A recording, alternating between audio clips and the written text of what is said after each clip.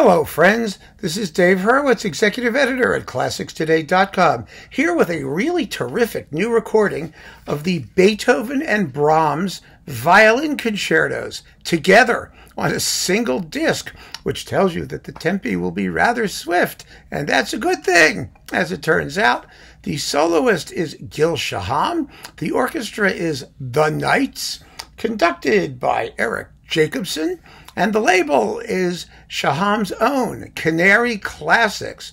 So hereby hangs a tale that really is, I think, fascinating, a fascinating statement on the state of the record industry as it is today. And then we'll get to the performances, and I'll be able to play samples courtesy and with permission of Canary Classics. So thank you, Canary Classics, for your permission to use some samples of these really splendid performances. But first, let's talk about this. The Beethoven and the Brahms concerti are, of course, iconic. Every major violinist does them, sometimes multiple times. In fact, Shaham himself has already recorded the Brahms concerto with Claudio Abbado and the Berlin Philharmonic, no less, for Deutsche Grammophon. So doing it again takes a certain amount of cojones, as they say in the biz. It really does, and especially to compare with that version, which is superb. It's one of the great modern versions of the piece. But this album is an album. It's a thing, a complete unity. And I want to explain to you why that's so. First of all, the two works are joined at the hip by the presence of the illustrious 19th century violinist Joseph Joachim. It was Joachim's performance of the Beethoven with Mendelssohn in London in the 1840s, I think it was, or somewhere around there. The date is in the notes, which we'll talk about in a moment. That revived the Beethoven concerto, because you have to remember, in those days, violin concertos were written by virtuoso violinists for their own use. They did not play other people's music as a rule. And so the Beethoven, which itself is almost anti-virtuosic in a lot of ways, it's of course extremely difficult or intellectually challenging musically, but from the point of view of fiddle technique, it ain't Paganini, right? Let's face it, it's not. And so the Beethoven was lying sort of on a shelf until Joachim got his hands on it with Mendelssohn and made it his calling card. And that essentially put the piece into the international repertoire. Now, Brahms saw Joachim perform the work and was, of course, dazzled, or so he probably claimed, and he wrote his own violin concerto for Joachim, and in a sense, at least as far as the violin part went, in collaboration with Joachim to make sure to get all the passage work right and all the virtuoso effects right. It's a much more virtuoso work on its face than the Beethoven concerto is, although it's no less demanding in terms of the soloist taste and musicianship and all of those supposedly higher qualities that are required to perform the music well. So the two are related, and the very smart people at Canary Classics have made sure we know this. How? Well, here's another story. First of all, I have to just tell you, the way that this is packaged is pretty cool. I mean, there's, one of these plastic things with the disc attached to it. And then there's a booklet in the slipcase. And this slipcase does not open this way. It opens from the inside, which makes it impossible to get the booklet out without tearing the thing open practically. So what you need in order to do it is a tool, which I happen to have. I bought these not as like eyebrow pluckers or other things like that. These little tweezer scissors, I bought them solely for the purpose of removing CDs and inside booklets without damaging these flimsy cardboard things, which are very ecological, and I understand all that. So here's how we do it. We put them in here, and we very carefully remove this. See, it's like playing that game. What was it called? Operation, or whatever it is, where you had to take little tweezers and take out like the body parts without touching the metal sides, and then the patient's nose would light up and he would be dead and you'd lose the game. It's sort of like that. Or you can use just a pair of tweezers, whatever works, but you need something to get this out. But it's worth getting it out, because once you get it out, I like doing this. I turned the air conditioner off, to do this so there wouldn't be noise, and it's hotter than hell in here. So once you get this out, you find a superb, and I mean superb, as if the golden age of recordings had returned for a moment. Superb note by Brahms scholar and very close personal friend of mine, I have to admit, Styra Avins, who is a fabulous writer and a wonderful Brahms scholar and a Joachim authority as well. And she has written a fabulous multi-page essay on the history of these two concertos and their relationship to Joseph Joachim. In other words, she explains why this is an album, a total package, not just your, another Brahms and another Beethoven. They are together for a reason. They work together for that reason. And that is marvelous. And it's hardly ever done anymore. And it goes to show you what can happen when you have a private label, a small private label, artist run, that gets it right.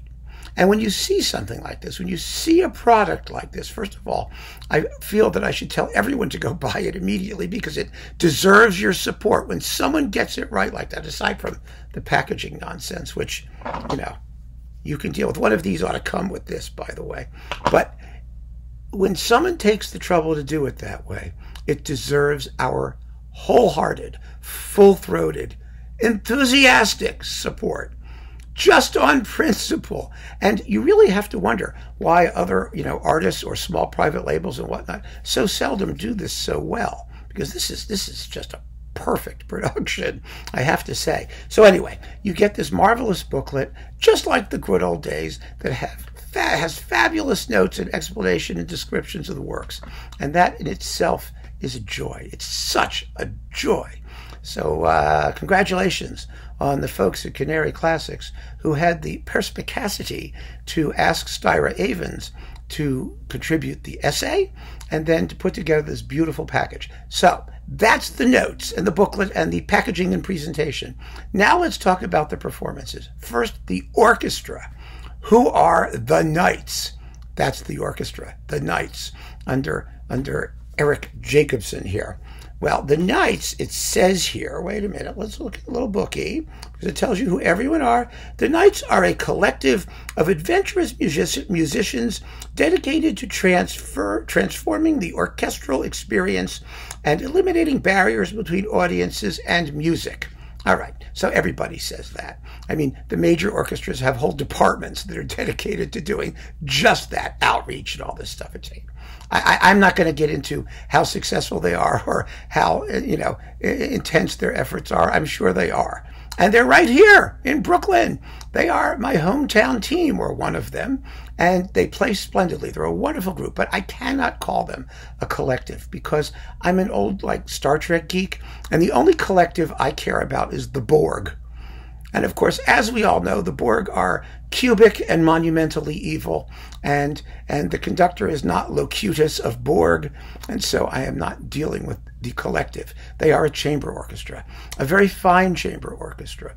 And for these performances, the orchestra consists of 7 first, 7 second violins. So it's 7/7, I think 4/4, and 3. 4 violas, 4 cellos, and 3 double basses, along with all of the necessary, 4 violas, 4 cellos, got it, along with all of the other necessary winds and brass and timpani.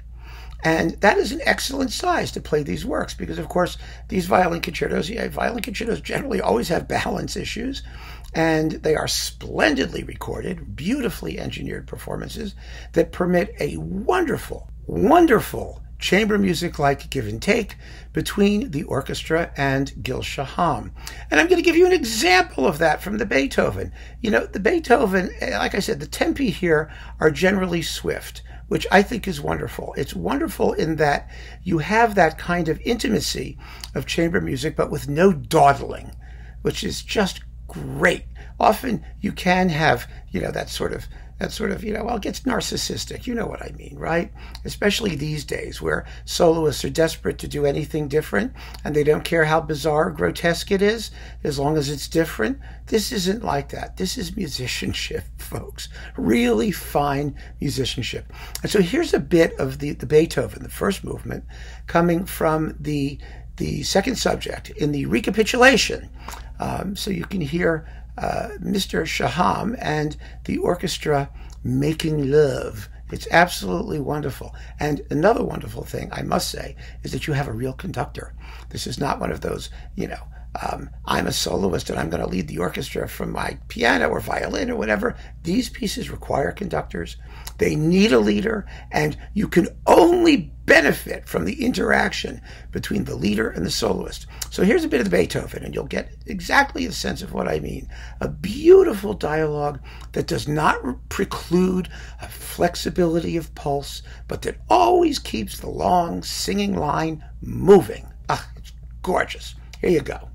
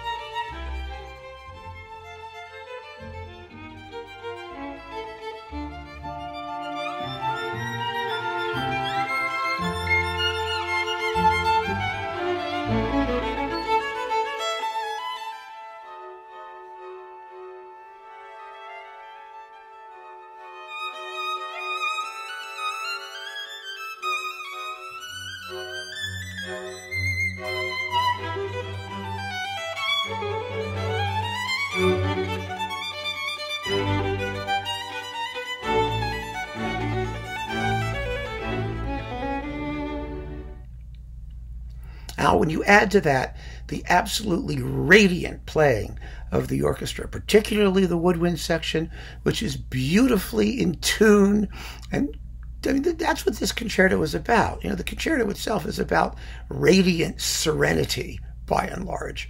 That's what makes it so atypical as a virtuoso vehicle, and that's why nobody played it for many decades after it was written, until Joachim picked it up with Mendelssohn, because it's only suitable if you are into higher musical values rather than simple showmanship. And so the showmanship is there.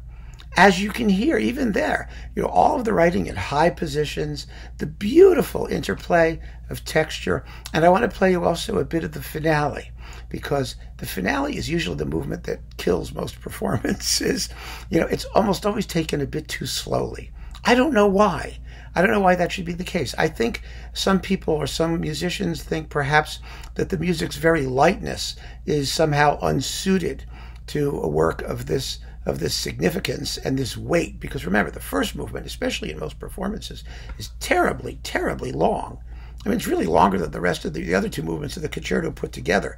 Usually it lasts about 25 minutes or so, 23 to 25 minutes. Here it's 21, 22, 21 minutes, 22 seconds.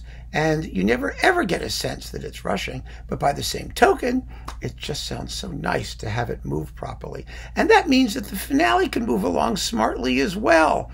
It doesn't have to just lay there like a rotten egg or something. It's not dead. Here's a bit of the opening of the finale that I think will give you a good sense of it, as well as the attractiveness of the orchestra and the orchestral sonority, which is really quite lovely in these works. Here you go.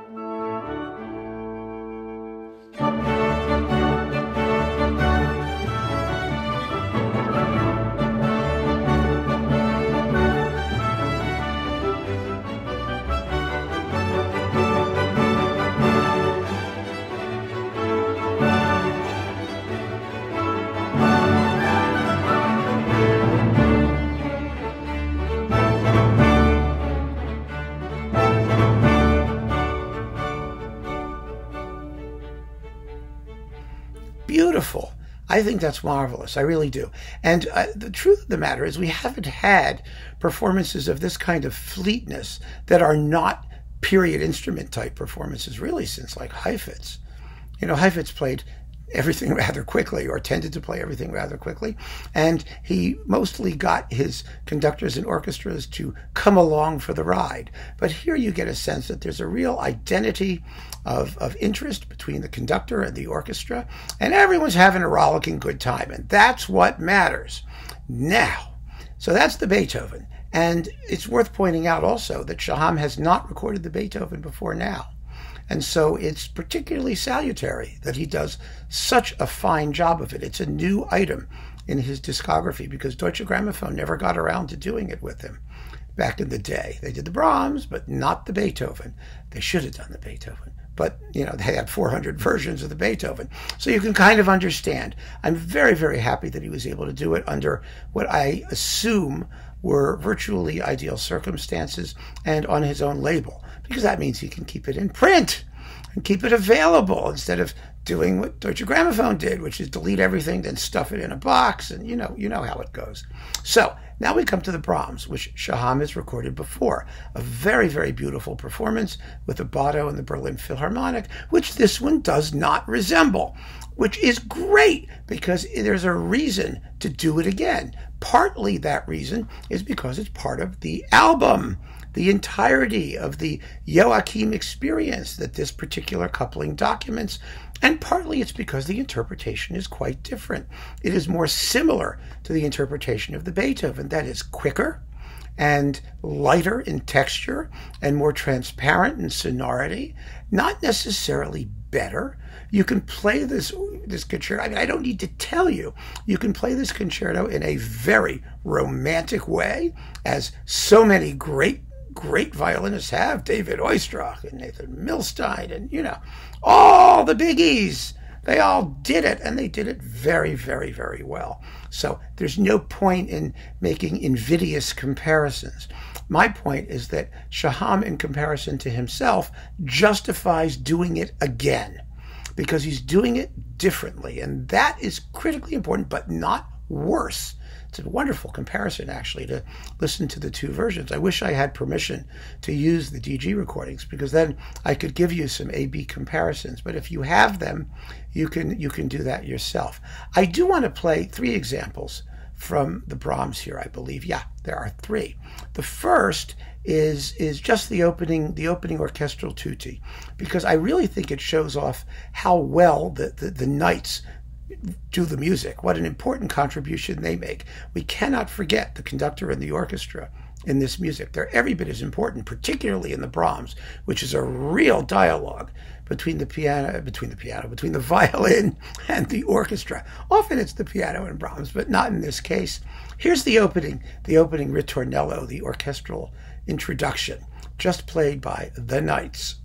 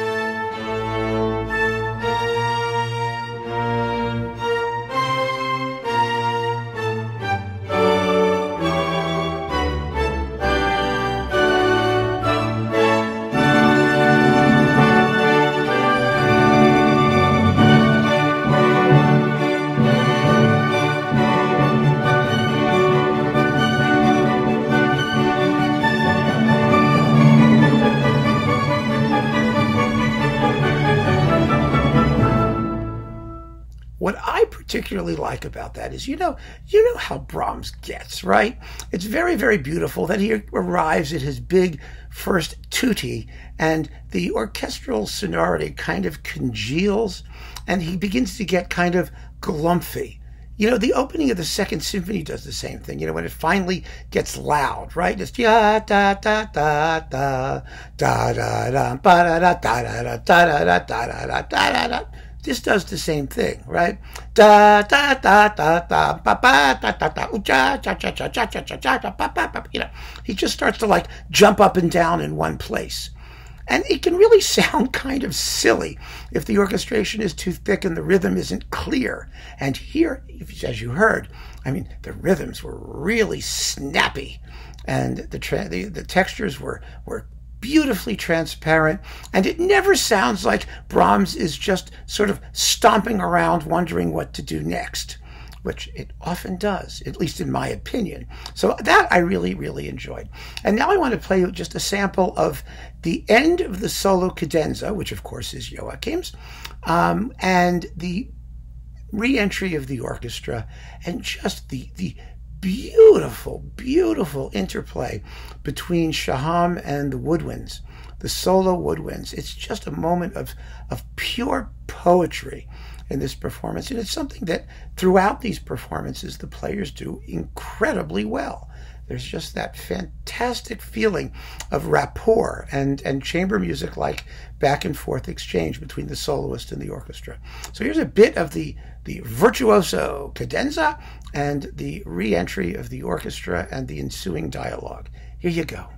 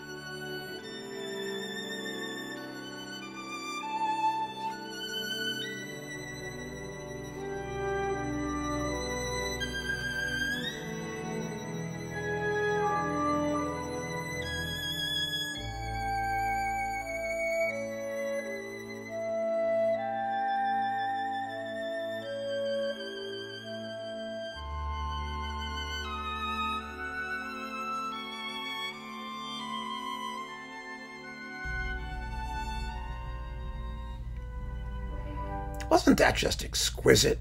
I mean, I know it's such an affected term. It's like, oh, it's so exquisite. But, you know, it's the right word in the right place sometimes. That was exquisite. It was absolutely gorgeous. Fantastic. And again, there's no hint of metronomic, you know, it's period instrument. It has to be this tempo, and you have to use this thing, and it has to be that. You know what I mean, right?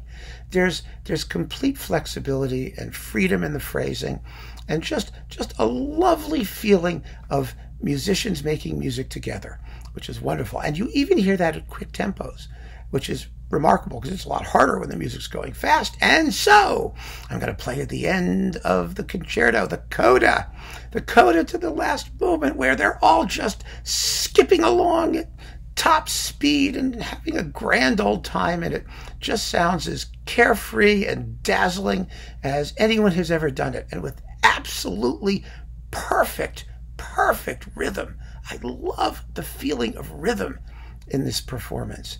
It's so not Brahmsian. Well, I mean, it should be Brahmsian. Brahms is supposed to have rhythm. Brahms had enormously sophisticated rhythm. He's just often not played that way. But here, his rhythm is absolutely toe-tapping. So here is the end of the concerto.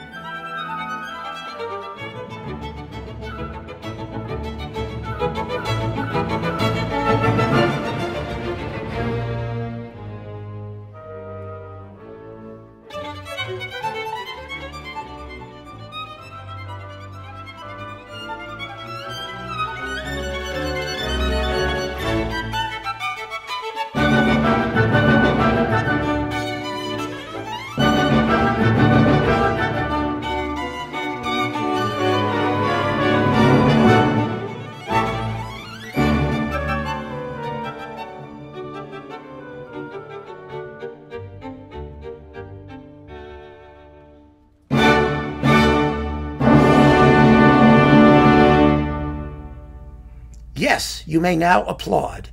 That was Gil Shaham with the Knights under conductor Eric Jacobsen in the conclusion of the Brahms Violin Concerto. Superbly played. I think this is one of the absolute discs of the year.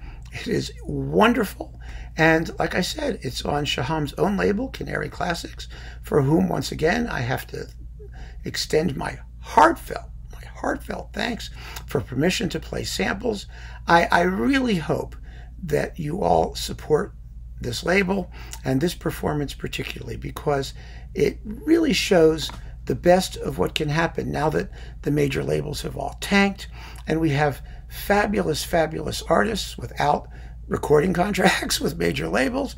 They have to do it themselves. I know that they're strapped for money. I know that making physical product these days and selling physical product is an ordeal.